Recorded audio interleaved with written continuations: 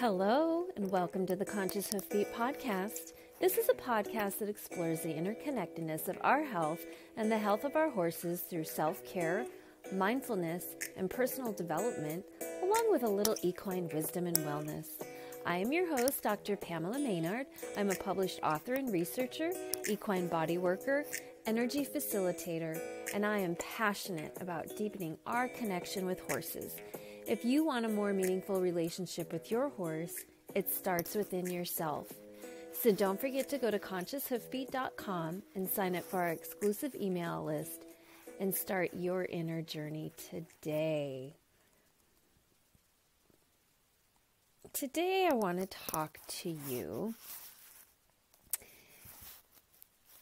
about a concept of mine that started as a master's thesis in 2006 and is still alive and well within me today. This concept is contemplative practices with horses, because I believe that being with horses is a contemplative practice. And when I say being, I mean every aspect of being. Grooming, tacking, riding, groundwork, feeding, exercising, going for a hand walk, and yes, sometimes just sitting and being with your horse.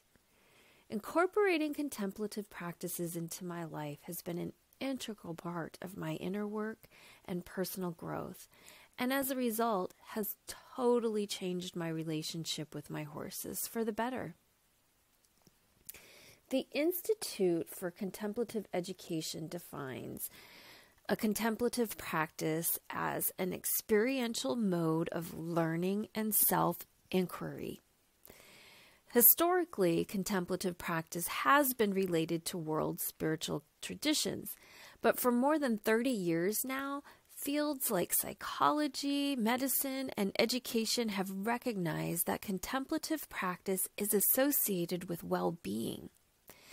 As a result, contemplative practices are now being taught in non-religious forms and are a current resource for resilience by agnostics and atheists, as well as those holding strong spiritual and religious views. So, what exactly is a practice? I know that practice is not necessarily a common term among the horse community. Even though I always say that horses are my spiritual practice and the barn is my church, many people consider horses a job or profession, a hobby, or even a luxury, but few consider it a practice. Personally, I believe that being in nature and with horses are my connection to the divine. Maya Durer, creator and channeler of the Tree of Contemplative Practices, defined practice as an activity that you do on a regular basis, ideally each day, that helps you to cultivate the following: a sense of self-awareness, joy, equanimity, resilience, and compassion for yourself and others. I don't know about you, but for me, I definitely experience these things through my practice with horses.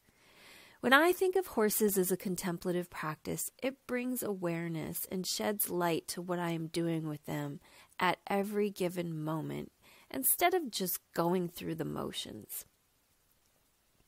So I'm curious, what is your personal sense of practice with your horse? How does it affect your life? As a horse lover, I can't look at the Tree of Contemplative Practices and not think about horses. All diverse contemplative practices are connected by two common roots.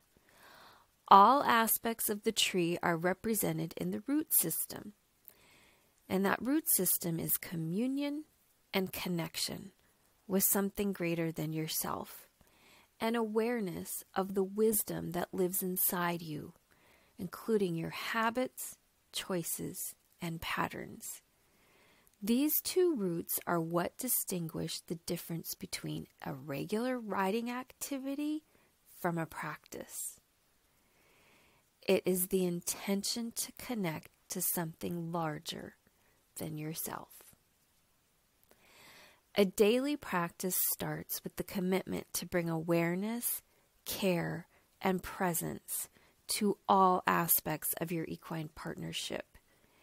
It is for those who strive for a healthy body, a clear mind, and an open heart, and a dedication to a higher purpose.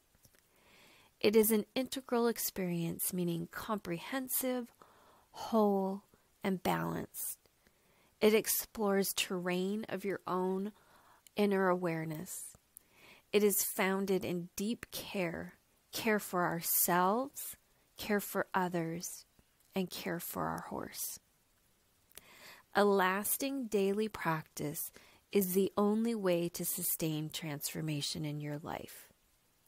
So if you are looking to transform some aspect of your life, I challenge you to start considering horses as a contemplative practice.